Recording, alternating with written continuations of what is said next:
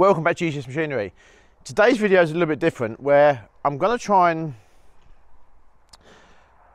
talk about how I see agriculture changing, how I see the agricultural machinery business changing.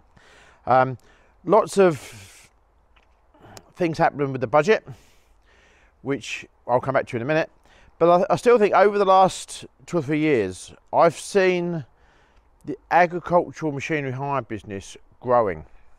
Now, construction has been hiring machinery for donkey's years. As long as I can remember, they've been hiring machinery. Agriculture really hasn't tended to go down that route, but I think there's a route now that, due to the cost of this machinery, it is all changing. Farming is changing at a great speed, and I think that the machinery business has to change with it. Now, I'm really not an expert on what's happening in the budget, but from the way I understand it is the fact that if someone dies, their entire estate is valued, and after the first, I believe it's £1 million, there's a 20% inheritance tax. Now that is, from what I believe, is not only the farming and the home base, the land, it's the entire lock, stock and barrel. It's the machinery, it's the tractors, the combines, it's everything else. So it's a major game changer to the farming community, and a major change to how I think farms are going to have to be structured in the future. So I think, from my perspective, I think farmers won't be buying machinery for the time being. They'll be stopping, assessing the situation, and try to work out how to move forward in the present situation. So over the last few years, we've seen the price of machinery, tractors, trailers, telehandlers and various attachments increase enormously, which is, unless you can utilise that vehicle for long periods of time throughout the year, they're almost becoming unviable to own or have. So there are huge benefits in hiring the machinery.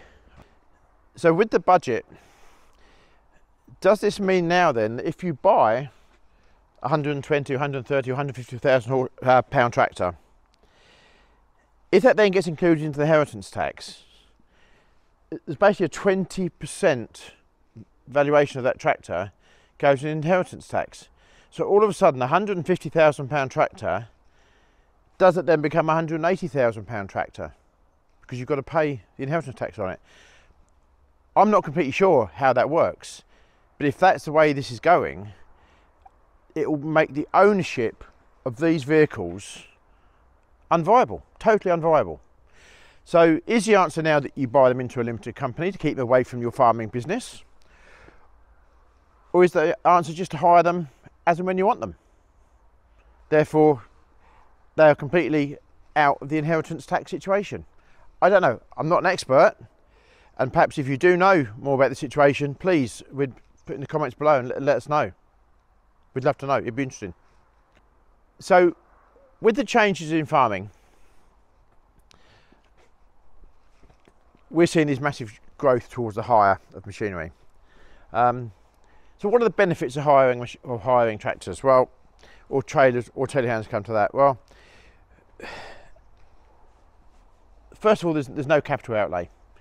You hire the tractor you want, the specification you want, for the length of time you want. Now, here at GCS, and I'm sure with other hire companies as well, we'll hire you tractors for daily, weekly, monthly, yearly or contract hire. So if you wish to hire a tractor for 3 years, we can give you fixed pricing. You know exactly what you're going to pay per month, 100% tax deductible, maintenance free other than damage, so you know exactly what the cost of that tractor is going to cost you per month. Now again, if you only need a tractor for 6 weeks of the year, you won't have the tractor for 6 weeks of the year. It can be short, long, whatever our customers need, and it's certainly the way that we see farming is changing. I think years ago, when you bought a new tractor onto the farm, people would keep the old tractor. But now, because of the cost of these things nowadays, the old tractors are going. So whereas you always had this progression on a farm of a series of old tractors, and you go to a farm sale sometimes and you'll find that there's, you know, 6 different tractors of ages, those days are going to disappear, without doubt. So it is all changing. The cost of ownership of all these tractors nowadays is increasing immensely. A service on a tractor like this John Deere 6215R can easily be between £2,000 and £3,000 for a service. Again, it's all become unsustainable. I have to question myself sometimes how they justify spending £3,000 on a service, but that's the way they are. JCB, for example, a 2,000 hour service on this machine, if it's carried out by an agricultural dealer, is about £2,250. Whereas if you've got the vehicle on hire, so excuse the grubby bits, just come back from hire. If you have the vehicle on hire, all the servicing is all included in that machine. So we're seeing a lot more now, for example, what with telehandlers, where every farm will have a telehandler, because I think you'd be lost without one.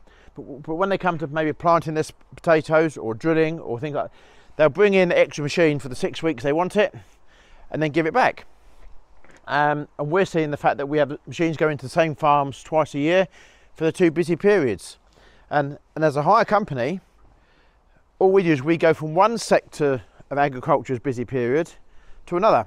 So whereas certain farms could only utilise the second machine for 6 weeks of the year or 8 weeks of the year, we will find, or we aim to find, 45 or 50 weeks utilisation of these machines by moving them around different farms.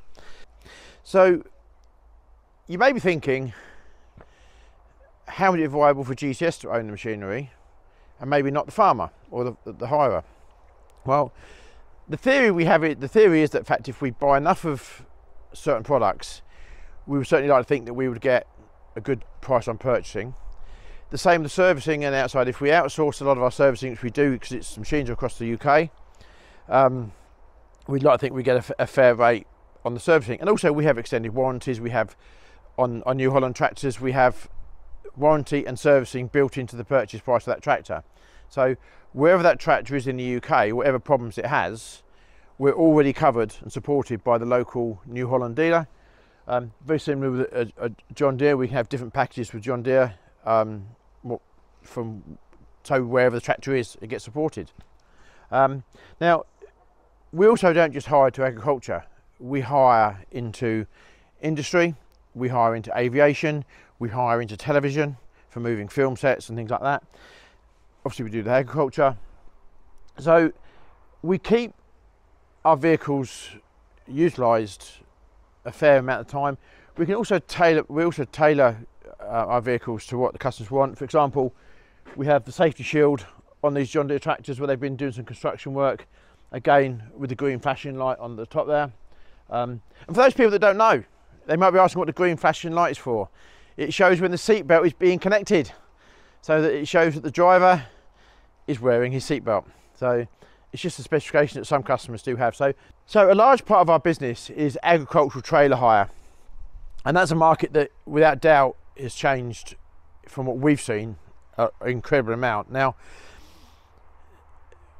with farms changing and the cost of the equipment, I mean, a new trailer now, a high-spec trailer, will cost somewhere in the region of about £35,000 to buy, depending on a little bit on specification and what you have with its size and things like that. Now, to buy that trailer on finance will probably cost you in the region of about £9,000 per year to buy on finance with the high interest rates we're paying. So if you only need that trailer for 6 weeks of the year or 8 weeks of the year for harvest, you can hire that trailer for probably around about £2,500, £3,000 for the season. So you can actually hire that trailer with fully serviced, fully checked over on your farm, far cheaper than you can actually own it. Now, I think the mindset of people used to be the fact that it was always good to own what you had, but I think the way it's going, it's changing, and I think people need to consider all options than buying. So with big combines nowadays, where you need 6 trailers to keep up with it, £200,000 worth of investment in trailers, you could hire them 6 trailers for sort of 18 grand, £18,000. So cheaper than owning them, fully serviced, no maintenance. It was now, and how we make that work for us is the fact that when we'll go and do early grass with that trailer, we'll do cereals with that trailer, we'll go and do maize and potatoes with that trailer, biomass work, whatever. So we will keep that trailer out for probably 35 to 40 weeks of the year. So that's how we make that viable. So we will move that trailer around the UK, and we do move them literally around the UK to different sectors of agriculture to keep them busy. So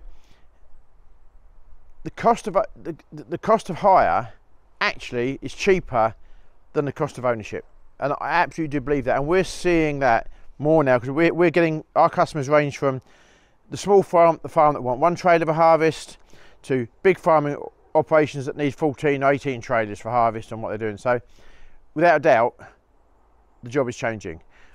Some of the other benefits of why hire, you get top of the range products, okay, which if you only want the trailer for 6 weeks of the year, you wouldn't really want to outlay best part of £20,000 for a trailer. You hire the trailer, you get the best products. You know it's been serviced, you know it's been maintained, okay. It really is. And if there's a problem with it, not that we actually get many problems with our trailers, you pick the phone up and you have a problem with the lights or the problem with the brakes, and in theory the customer's problem is solved at the point where they pick the phone up to tell us that there's a problem. It then becomes our responsibility. So wherever that trailer is in the UK, if it's got a problem with the light, it's got a problem, it's down to us to deal with it. So it takes the pressure of ownership and the risk totally away from the customer. So the range of benefits, I personally believe, are huge. We try to eliminate any problems by sending out our trailers in meticulous order. We do go through them, we have a long checklist of things that we check on them. So you can hire with confidence, and I think, certainly from my experience with some farmers, that they'll use a trailer, they'll put it back in the corner of the yard, and the next time they get it out is in 6 months' time when they want to use it, and they never check them over. I'm not saying all farmers are like that, I'm just saying that there certainly are some out there that the only time they get the thing out where they want to use it, and it sits there unchecked, where if you hire it, you know it comes to you in good order. So if you do hire a trailer, you get a high spec trailer. You can have flotation wheels, you can have super single wheels, we have air brakes, we have ABS on some of our trailers. So you really do get a high spec, top of the range equipment at what I consider to be very, very affordable prices. Right, just to the point I'd like to make about hire. If you are considering going down the hire route, whether it be a tractor, telehandler, trailer, implement or whatever, we would strongly ask our customers to inquire or make a booking as early as you can. Particularly this year, we've had a lot of instances where we've had to turn a lot of customers away because they ring us up for 6 silage trailers to go silaging tomorrow, and unfortunately we pre-booked that. So we have got a lot of bookings for next year, but we would say if you are considering a tractor or anything like that, please talk to us now, and not a day before you want it, because it becomes increasingly harder to fulfill and service those needs of our customers. So just a thing that if you are considering hire, or you'd like to know prices of hire, you'd like to know what's involved, etc., please get in touch with us earlier rather than later, so we can help you tailor what we do to suit our customers' needs. While I've just said what I've just said, okay, there are occasions that if you are in trouble and you do need a tractor last minute, give us a call. We'll try and help you. But the point we're trying to make is, if you do think you're going to need something long term, or need something, give us a call as early as you can. I think that's what I'm trying to say. I think so. We'll go with that. To summarise why I truly believe that hire is the future of machinery in agriculture. The cost of machinery is rising, and therefore, rather than have large capital outlays and large finance, particularly with the high interest rates at the moment, you can hire the machine that you want specifically for the period that you need it for. You can get the right specification machinery, delivered and collected to your farm as and when you need it.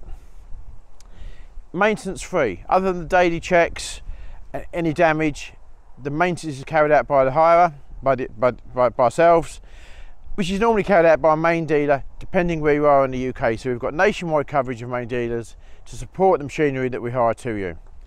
The cost of that machinery is fully tax deductible. It's a total avoidance of any inheritance tax issues while they are still presently enforced with the government. So I think there's loads of positives as to why to hire. I'm not saying that GCS are the, maybe the only company to go for, but there are plenty of other good hire companies out there. But I truly believe this is the way it's going to go. So sorry this video has been a little bit different, but it's just something that I thought was probably quite apt at the moment with the current situation of what's going on with the government and inheritance tax. So thank you for watching the video. I really would welcome any comments that you have on how you see the farm machinery going in agriculture, how you think things are going to change, and how you think maybe as a hire company we should be adapting to suit any needs of any other agriculture out there, any forms of agriculture out there. So really would welcome your feedback, really would welcome your comments as to how we can all move forward and try to work together for the future. So thanks for watching the video. If you've liked the video and you've got this far, please click the subscribe button. It makes a huge difference to us. So thank you for watching. Thank you.